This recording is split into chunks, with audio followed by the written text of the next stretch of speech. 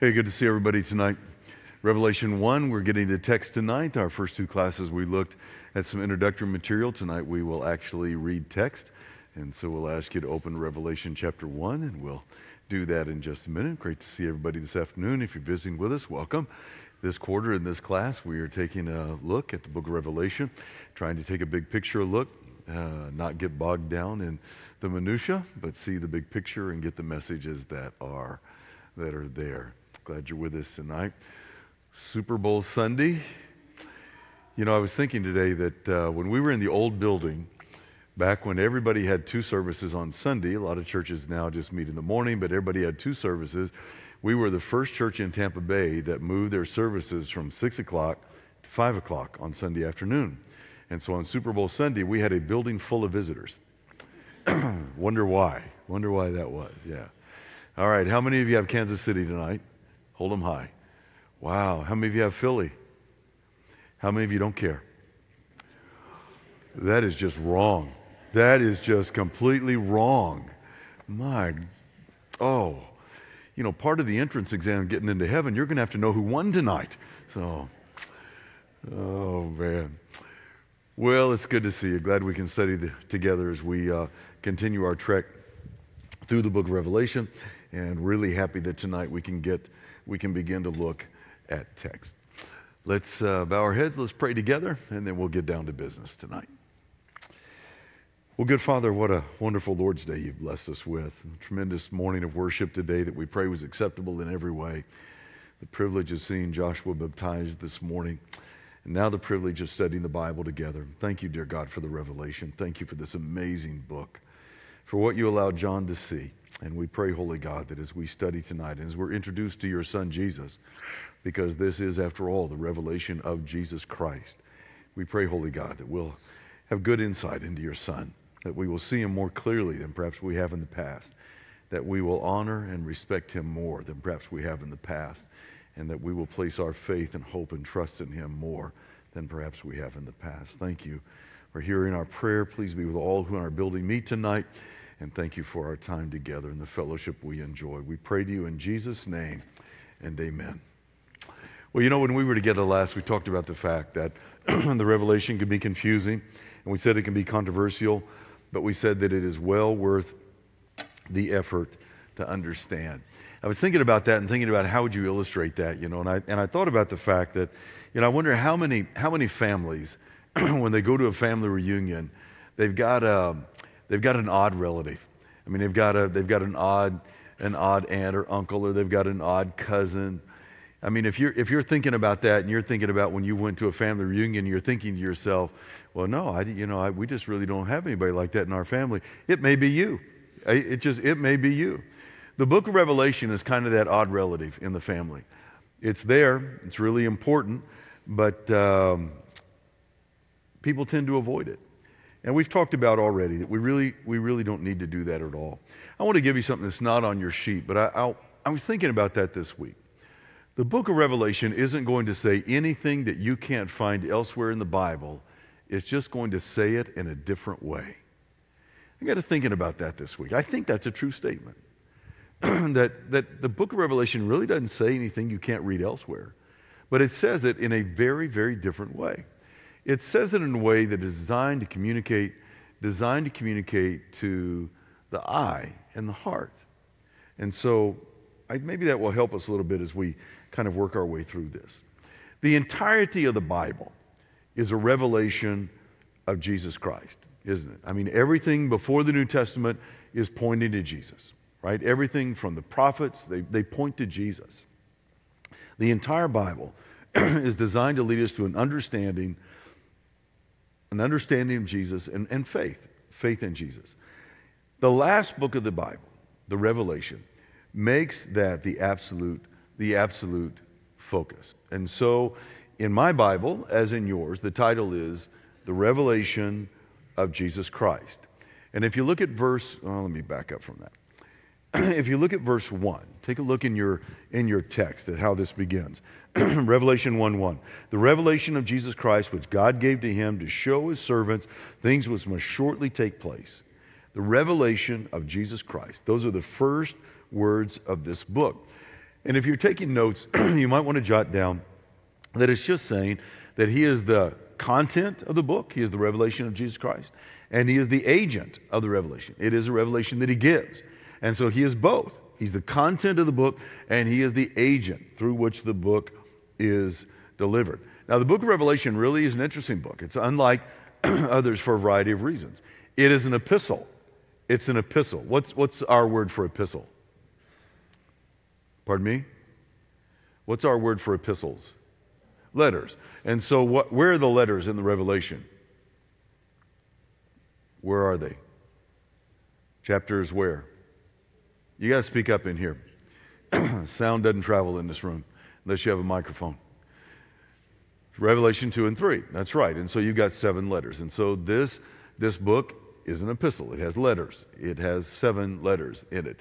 But it's also an apocalypse. It is a revelation. And so it begins at the very beginning and says, this is a message which God sent and signified through his servant John.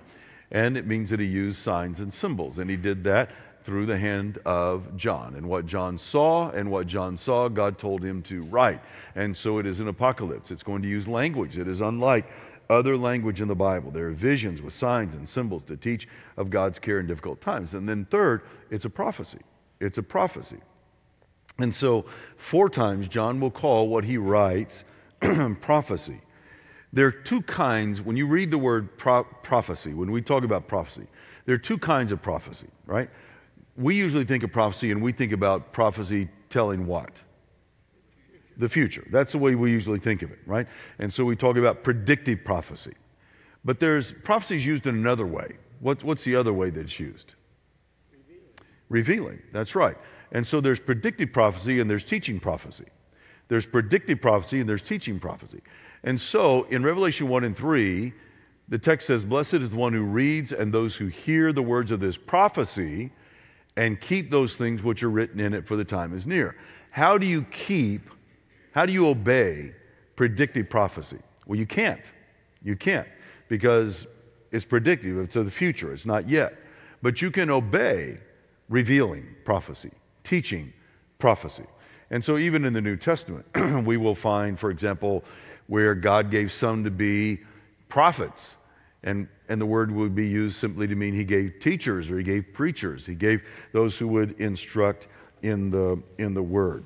And so this book is just amazing because it's an epistle, it's letters, it's apocalypse, it has signs and symbols and visions and imagery, and it's prophecy, both teaching prophecy and predictive prophecy. And so it's an amazing book along that line. I don't know of any other book in the 66 that is exactly like that.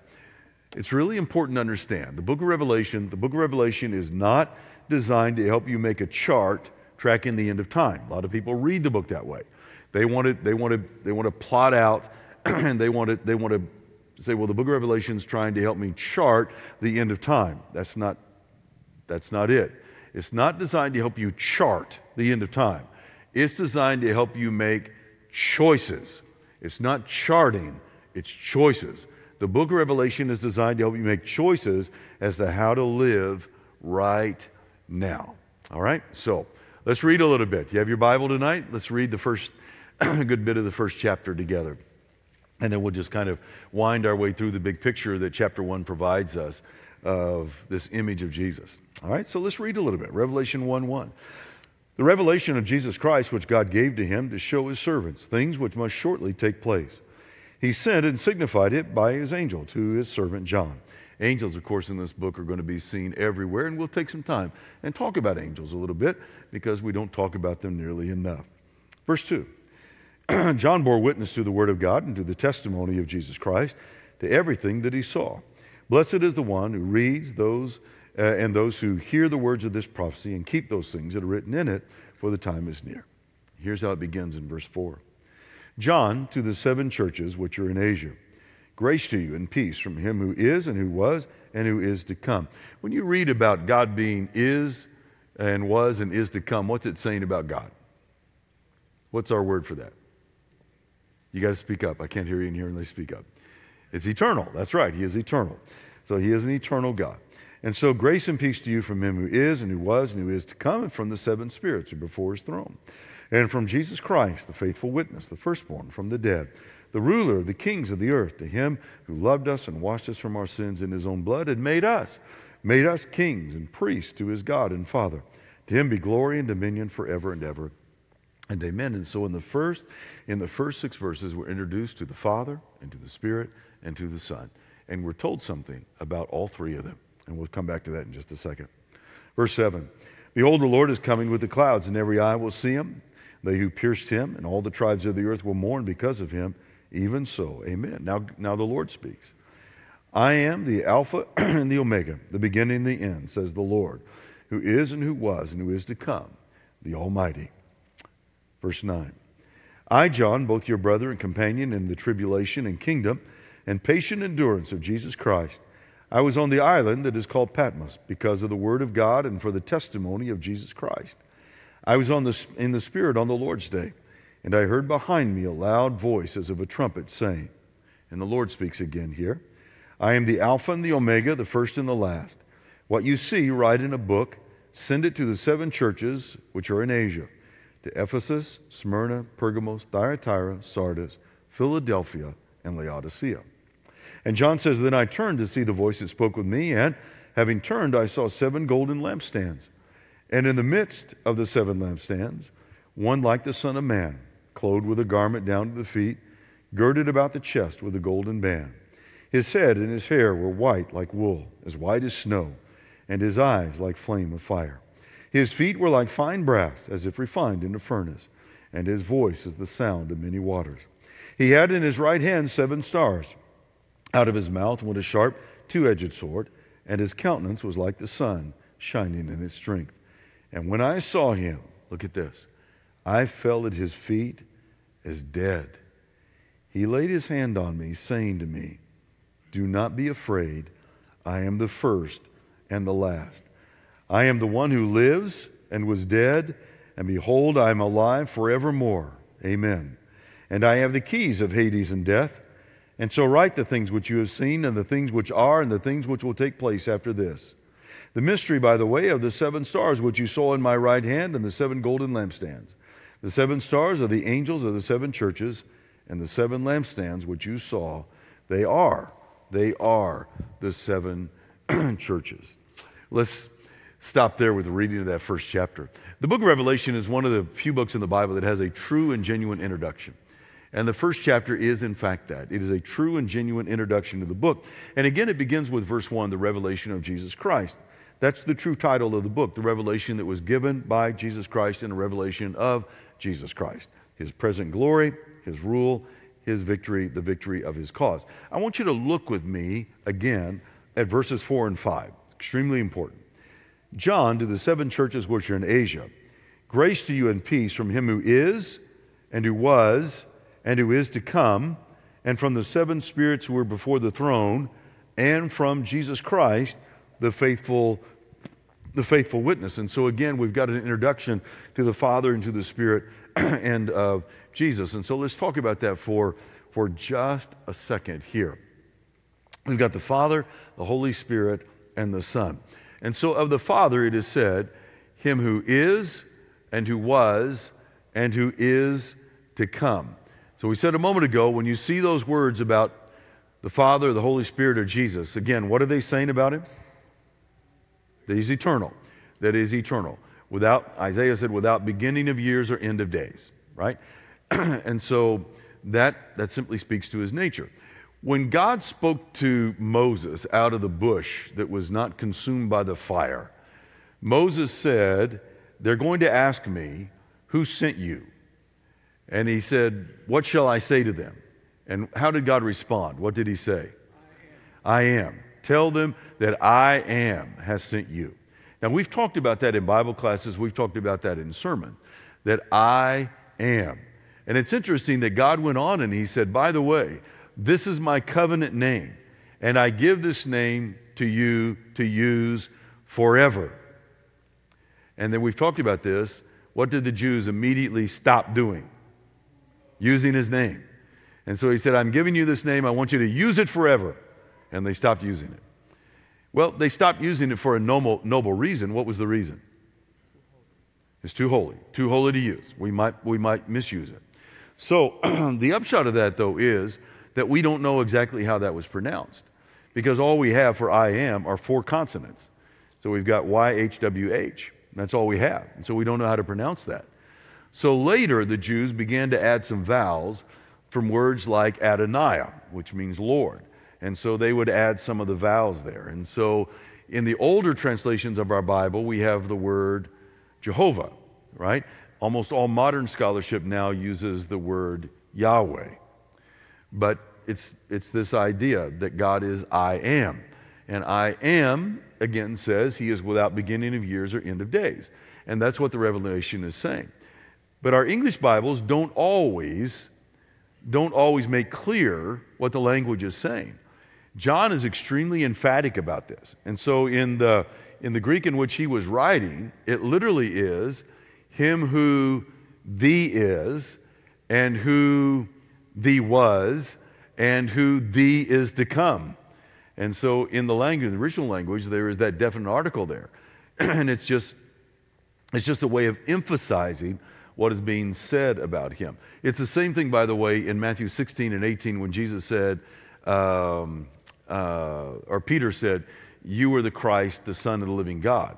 Literally it is, you are the Christ, the Son, the living, the God. And when they put the definite article in front of those words, it was their way of emphasizing that.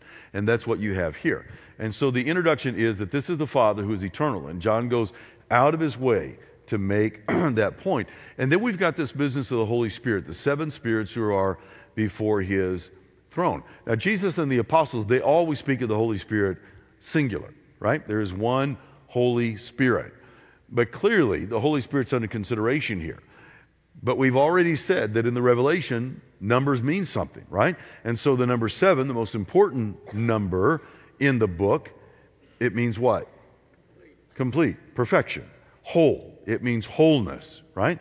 And so this is the idea that it is one Spirit, but he is referred to here in this way, this 7 spirits. Undoubtedly a reference to his perfection, his completeness, and the universality of his work. And then we've got third, Jesus Christ, who is the faithful witness. He is the faithful witness. If he is a faithful, what does a faithful witness do? Even today, a faithful witness will do what? He will tell the truth.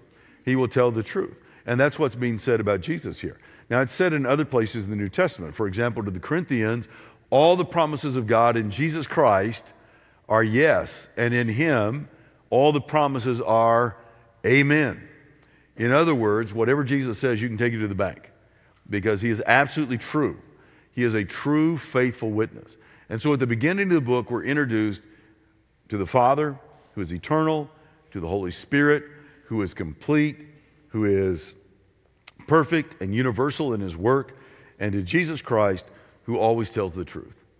And so at the very beginning, I mean, we've just got these verses that are just full, just pregnant with meaning. And so that's so important. And then I want us to talk just a minute about verse 9, where John talks about himself.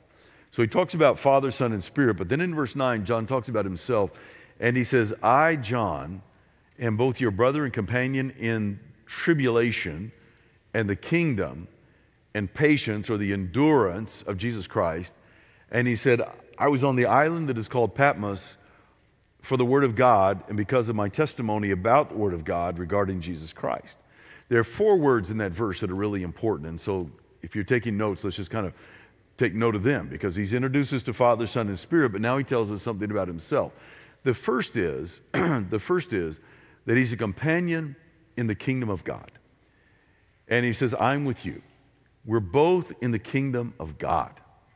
Kingdom is a really important concept in the Bible. You know that. You're good Bible students. The word kingdom is used in 4 very distinct senses in the Bible. The earliest and first use of kingdom is God's universal reign. And so the psalmist would talk about that he is a great king over all the earth. And he's talking about his creation. And so God's universal reign over all of his creation. The second way kingdom is used in the Bible is Israel, the Hebrew nation. And God made them a kingdom unto himself. And so you've got God's universal reign over all of creation. And then secondly, you've got Israel, the Hebrew nation. They were a kingdom to him. The third way kingdom is used is the way that we think about it the most, and that is the kingdom of Christ, what we are a part of. We have been transferred, what did Paul say, out of the kingdom of darkness into the kingdom of the Son of his love. And so we're part of the kingdom of God now, the reign and rule of God in our hearts. And then the fourth way kingdom is used is the everlasting kingdom of heaven. That's the way Peter used it in 2 Peter 1. So, if these virtues, the virtues, the seven virtues, if these things are in you and abound, you'll neither be blind nor unfruitful. And he says, and so an entrance shall be ministered unto you abundantly into the everlasting kingdom of God. And so the word kingdom is used in those four ways. John is using it to talk about the kingdom that you or I are a part of. And he says the reason what I'm about to write should have relevance to you is that we're in this together. We're all in the kingdom together. But the second word in that verse that's important is the word tribulation. Because he says, right now, my situation is not good. Because my situation right now is tribulation. And tribulation is a word that's going to get a lot of play in the book of Revelation. There's tribulation, and then it also talks about great tribulation. Tribulation, we said last week, has to do with a pressing together. When something is trodden upon, it is pressed. I used the illustration last week that I always think about something within the jaws of a vice, and someone's out there on the end and they're cranking that down, and you're being pressed and squeezed in that. That would have been the word for tribulation. Everybody in the first century got it. We don't use that word much. Everybody in the first century would have understood exactly what tribulation is. It is being pressured. It is being squeezed, pressed, trodden down, put in the jaws of a vice. And John says, that's where I am. That's what's going on. But again, what does he say? I'm your brother and companion in this. I'm going through this just like you are. Now here's the third word. Well, let me look at that. Jesus used that as well. John 16:33. The things I've spoken to you, that in me you may have peace. In the world you will have tribulation. Be of good cheer, I've overcome the world. But in the world, everybody gets a little tribulation. Nobody gets out of this world without some tribulation from time to time. It just doesn't happen. All right. And then Patmos. He says, I'm on the Isle of Patmos. And Patmos was just a penal colony. And it was kind of a 5 miles long, 1 mile wide island out in the middle of the Aegean here. I'll show you another picture of it, and then let me show you where it is. You can see where it is. So there are the 7 churches: Pergamum, Thyatira, Sardis, Smyrna, Ephesus, Philadelphia, Laodicea. And you can see where Patmos is. It's just off the coastline there. And it was just a penal colony. He was there to be punished. And he was there, he says, because of the testimony of Jesus Christ. He says, I'm here because I've been preaching about Jesus Christ. You have to wonder how many times from Acts 4, in Acts 4, the apostles are brought before the council, and they beat them, and they say, from now on, you can't do what they tell them. You can't do this anymore. What'd they say? Yes, sir, you can't preach. You can't preach about Jesus anymore. And then they beat them and let them go. And so they left, and what'd they do? Well, they just immediately started preaching everywhere. And it got them in trouble. It got them in trouble. By this point in time, John almost certainly is the last living apostle. We've got a lot of tradition about how the others 11 died, but that's all it is. It's tradition. Maybe true, maybe not. But they died because they wouldn't stop. They wouldn't stop preaching. I mean, all of them died because they wouldn't stop preaching. And so John says, this is why I'm here. And so those 4 words, those 4 words in verse 9 are really, really important. You have your Bible? Read with me in verse 10. Look with me at verse 10. I was in the Spirit on the Lord's day, and I heard behind me a loud voice as though it were a trumpet.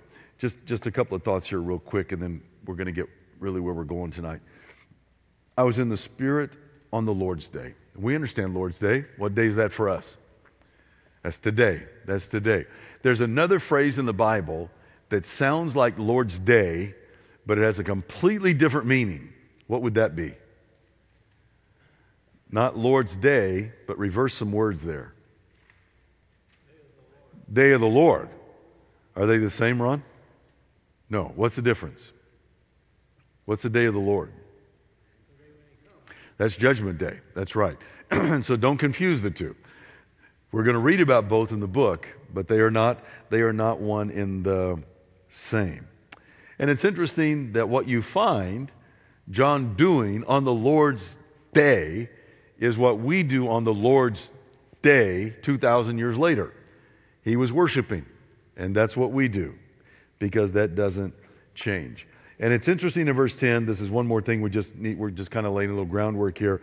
I heard a voice behind me, a loud voice as a trumpet. And trumpets are going to be really, really important in the book of Revelation. And they are loud, they are clear, they are distinct, they are used to get your attention, fanfare, and announcement.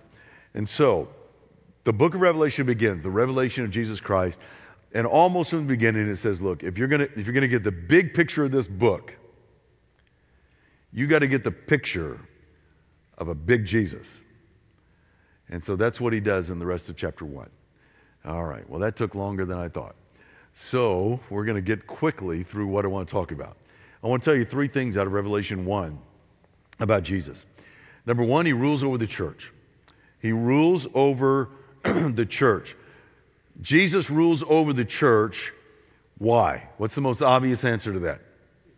Because it's his. He rules over it because it belongs to him. When we talk about being a church of Christ, what we are saying is it's not a title on a sign. It is a statement of ownership. We understand that we belong to him. Let's take a look at some verses here. Verses 12 and 13, John said, I turned to see the voice that spoke with me, and having turned, I saw 7 golden lampstands. And in the midst of 7 lampstands, there was one like the Son of Man, clothed with a garment down to the feet and girded about the chest with a golden band. I want you also to read with me, it's not on the screen. Look in your Bible at verse 20. Look at verse 20, where Jesus says, by the way, let me explain to you, John, what you just saw.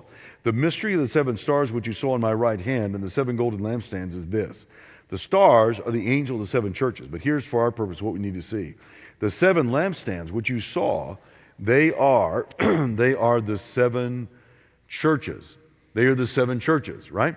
So the lampstands are churches. And again, there's 7 of them. And we talked about this a minute ago. Words, numbers have meaning in the book of Revelation. 7 means what? Complete or perfection.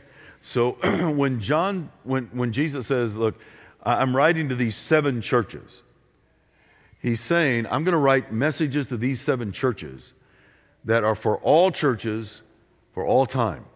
The message that we're going to read in the 7 churches in chapters 2 and 3 are just as applicable in 2023 as they were at the end of the first century, because Jesus says they are. It's not, we said this in the introduction, it's not just that there were just 7 churches in Asia Minor, because there were a lot more, obviously. But he chooses these 7s, and he writes 7 messages. And it's almost as if he's saying, look, these are 7 messages that churches are going to need from now on.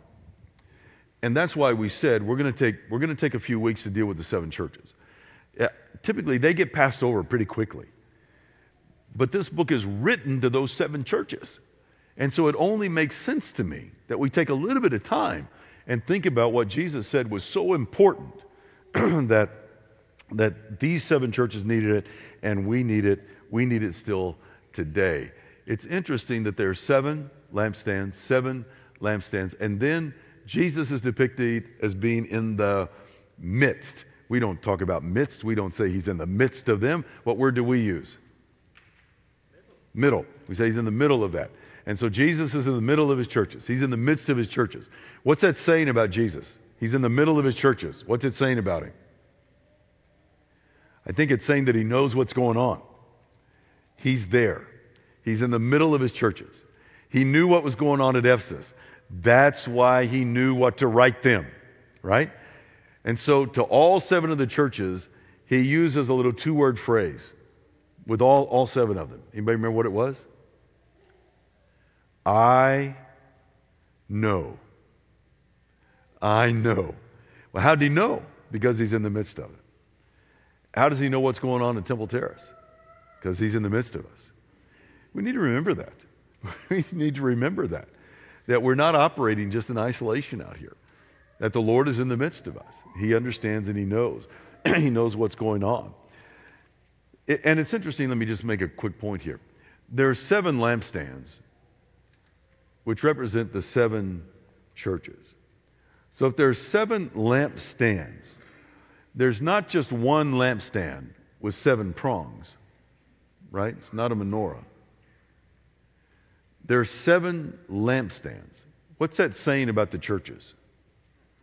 Pardon me? Yeah, there's our word. It's saying that they are independent and that they are autonomous. They are independent and they are autonomous. But they are bound together. If you have 7 lampstands that are producing light, they are independent and autonomous, but what unites them? What binds them together? The light, right? The light joins together. You can't tell where the light ends with one church and begins in another. The light is the light that joins them together, the light that they produce, and the common source of that light, which is Jesus, of course. And the point of that is that Jesus is the ruler of his church, the ruler of the church. In verse 15, his voice is the sound of many waters. And the point of that is that's the voice we've got to listen to, because he has the dominant voice. Have you ever stood, anybody here been in Niagara Falls? Anybody in this room? A few of you have, yeah. And so if you're at Niagara Falls and you're out on the mist of the sea and you're in that boat down there, can you shout down Niagara Falls? You cannot. Have you ever been to, I grew up next to the Pacific Ocean. And the Pacific is not like the Gulf of Mexico. It's not like a bay. I mean, there are crashing waves that do not stop. And when you're walking by, you can't outshout the ocean, the waters. And so his voice was the sound of many waters. And the point he's making is that that's the voice we've got to listen to. The church belongs to him. He rules over his church. And so the voice that we have to listen to is his. And when we try to shout him down, we try to speak over him, we're doing something that's impossible to do. I mean, we might be distracted. We might distract others. But the fact of the matter is that his voice has the final word. And then secondly, he rules over our life. Not just the church, but he rules over our life. Look at verse 16 with me. He had in his hand 7 stars, and out of his mouth went a sharp 2-edged sword. There's a lot been made of that. And obviously there's a similar reference in the book of Hebrews, right? That the word of God is sharp as a 2-edged sword. And so clearly there's some tie there. But I think this makes us ask 2 questions. The first question is this: whose words carry the most weight in your life? Whose words carry the most weight in your life? I said this in a sermon 3 or 4 months ago, that I think all of us from time to time need to ask ourselves, what are the voices that we allow to have authority in our life? Now, for some people, that's the voice of a political party. For some, it's the voice of a certain news outlet. For some, it's the voice of maybe a mom and dad. For some, and that list can just go on and on and on. But we all need to ask ourselves, what is the voice that we allow to have authority in our life? Because the Revelation says pretty clearly, if you're going to call yourself a Christian, a Christian, a Christ follower, then he gets to have the authority in your life, right? And so the second application of that is not just whose words carry the most weight in your life, but secondly, whose words carry the most weight in the church. And that's important because, again, he rules over his church because it belongs to him. And out of his mouth goes this sharp 2-edged sword, which is clearly a reference for his word. And we have to decide whether or not he gets the final say. So whose words carry the most weight in the church? There have been a lot of answers to that through the years, by the way. Sometimes it's the individual with the most money. Sometimes it's the squeaky wheel that gets the grease, the one who complains the most. Maybe it's the culture sometimes that says, if you're not politically correct, we're going to have to pay a price for that. Sometimes the government, that says, look, you're going to do what we want or we'll punish you in some way. And so that goes on and on and on. But the big picture of Jesus says that he doesn't exist to please us. The church exists to please him. We need to remember that. Now, I got to tell you that those two observations, it seems to me, are good news. And it's good news because it means that Jesus alone decides the destiny of the church. The church belongs to him, and he has the final authoritative word. That's why, listen to me carefully, ladies and gentlemen, that's why that the empires of men cannot exterminate the church of the Lord. And it's also why they should not intimidate the church of the Lord. I got to tell you, when I read the Revelation and know what was going on among those Christians in the first century and the ways that they were suffering for their faith, I wonder how we would do with that. I wonder how I would do with that. Just honesty compels me to wonder, how would I do with that? Because it's easy to read about this. It's easy to talk about it. It's easy to read the history about it. But to think if I were actually living that. I've used the illustration before. What would it be like if when you got home tonight, and you settled down to watch the Super Bowl, and there's a bang at your door, not a knock, they don't ring the bell, there's a pounding on your door, and you open it, and there are armed soldiers there. And they tell you, they say, you've got 10 minutes, gather whatever it is that you can carry, whatever you want to take, but it's only as much as you can carry, and in 10 minutes you're leaving this house, and you will never be here again. You will never see this house again. What would that be like? And then they would say to you, unless you'd like to renounce your faith in Jesus. Now, you just renounce your faith in Jesus, and we'll leave, and you can go back in, watch Super Bowl, and be with your family. Choice is yours.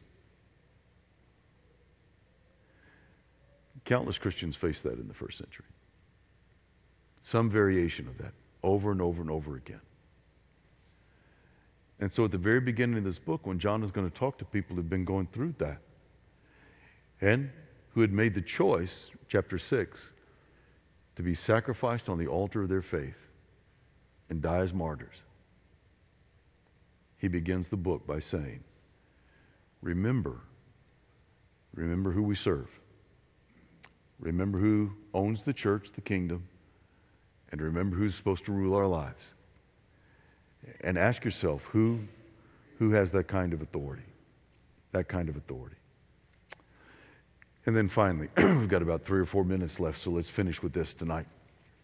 He rules over darkness. He rules over the darkness. Now here are the verses. Verse 14, his head and his hair were white like wool. They were white as snow. And his eyes were like flame of fire. And see, when you got white hair like Jesus. Isn't that a good thing?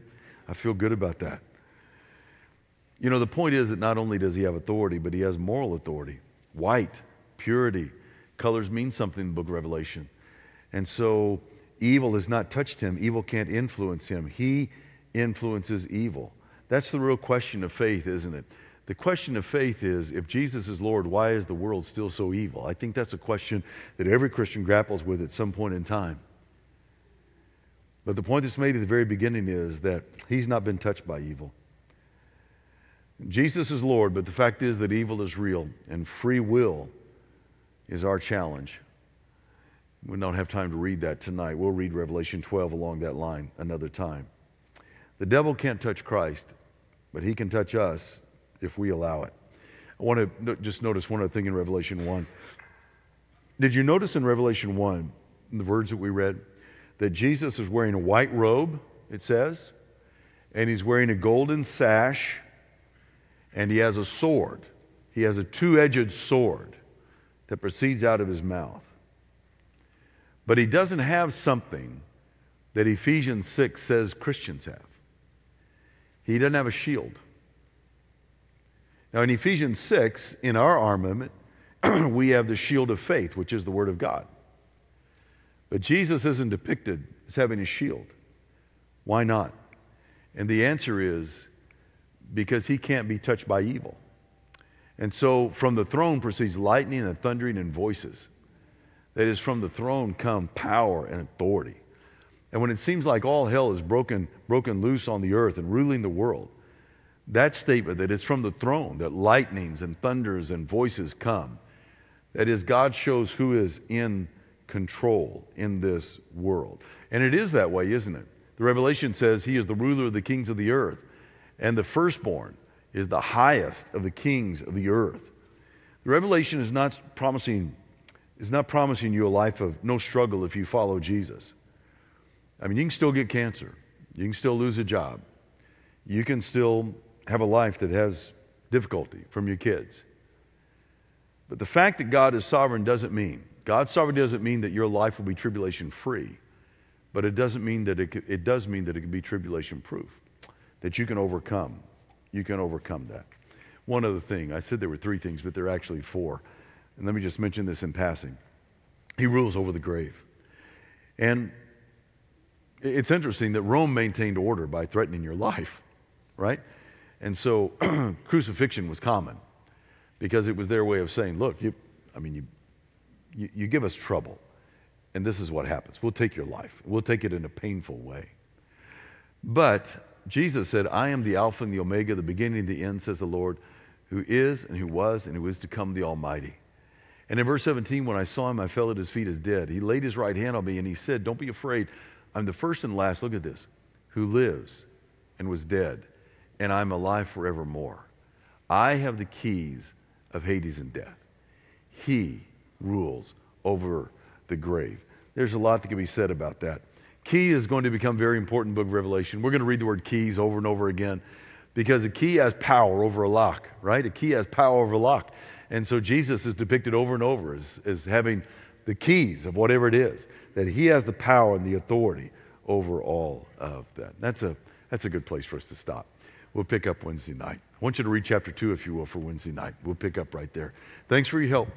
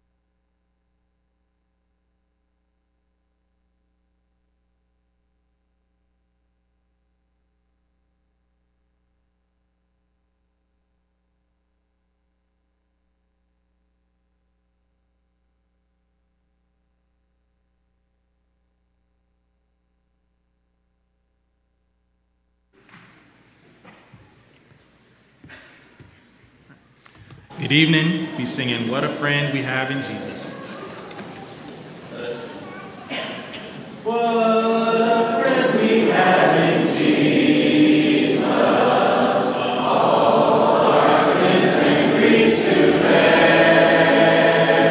What a privilege to carry everything to God in prayer. Oh, what peace we often forfeit. Oh, what needless pain we bear. All because we do not carry everything to God in prayer. Have we trials and temptations? Is there trouble anywhere? We should never be discouraged. Take it to the Lord in prayer. Can we find a friend so faithful who will all our sorrows share? Jesus knows our every weakness. Take it to the Lord in prayer. Are we weak and heavy laden? Covered with a load of care. Precious Savior, still our refuge. Take it to the Lord in prayer. Do our friends despise, forsake thee? Take it to the Lord in prayer. In His arms He'll take and shield thee. Thou wilt find the solace there. Well, we enjoyed a wonderful morning of worship today, and we're glad that you could be with us for our classes tonight. Hope that you have enjoyed and profited from them a great deal. Good to see everybody tonight. If you're visiting with our church family, welcome. Always happy to have visitors with us, and we're always blessed with visitors here. Very grateful for that. We just want to mention a couple of things. There are announcements on the slides. There's no need to repeat what you can read there, and of course matters were in the family report this morning. Let me just briefly and quickly say that after our service, at the end of our service this morning, Joshua Joseph was baptized. We're very proud of and happy for Joshua. And of course, Kendall was baptized Wednesday night, and we certainly rejoice with these wonderful young people. We received word today that Betty Williamson passed away, and that's a name that many of our church family would know. Colin and Betty Williamson have been with the Central Church in Ocala for about half a century. Colin preached there for right at 50 years, and he passed away about a year or so ago. And we received word today that Betty had passed away. I know a lot of you know her. A lot of you have visited her business in Ocala and enjoyed that. She was a lovely, gracious, wonderful, wonderful lady.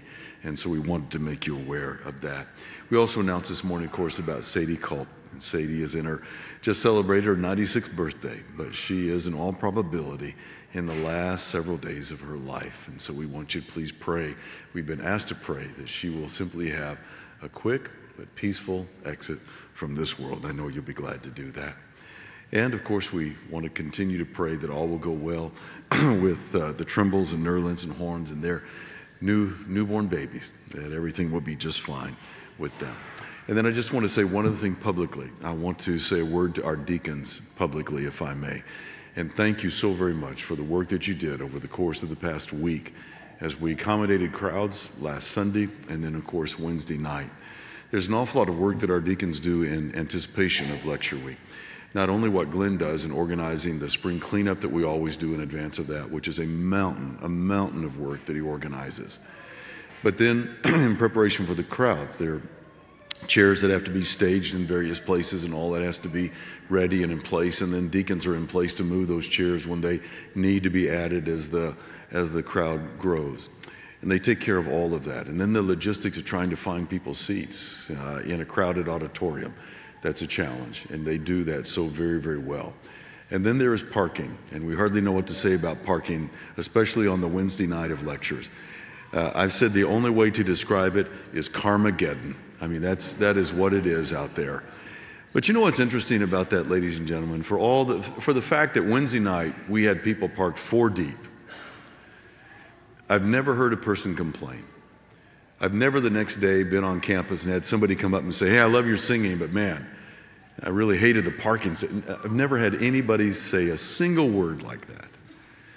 Because I think what we do inside the building is so much more important than worrying about how we park on the outside. And I'm so thankful we could all be together Wednesday night. What a great night that was. So good to see all of you. Hope you have a wonderful week. Let's stand, sing the song. We'll be dismissed. Beyond this land of parting. Beyond this land of parting, losing and leaving, far beyond the lost, sails dark and abyss, and far beyond the taking and the bereaving, lies the summer land of bliss. And beyond, beyond so fair and bright, and beyond, where is no light, summer land, that is its light. Oh, happy summer land of bliss. Please pray with me. Our Heavenly Father, the one true God, King of kings, Lord of lords, we thank you for blessing us with this day to worship you, to come before your presence in worship, to learn from your word, and to remember your Son and the sacrifice that he was for us. We thank you for your word. Thank you for revealing us through your word, your love for us, and especially the plan of salvation through your Son. We especially thank you today for Joshua, who answered the gospel call and put on Christ in baptism. What an encouragement it is to all of us here, Lord, to see him answering the call in your word. Lord, we thank you especially for all the young people in this congregation as they all strive to serve you and obey your word. And we thank you for our older members in this congregation, for the example that they are to us, for the wisdom that they share for us. And we thank you for all the young families we have here in this congregation as they work hard to bring up children to love and serve you. We thank you for all the little ones that have been born recently and adopted, and we pray that you'll be with all the expecting mothers, that your hand of protection will be upon them.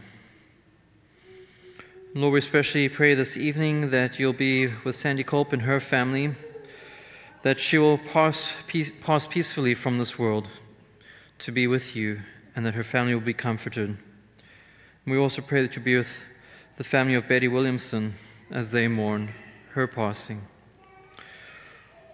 Lord, we thank you for this life that you've given us.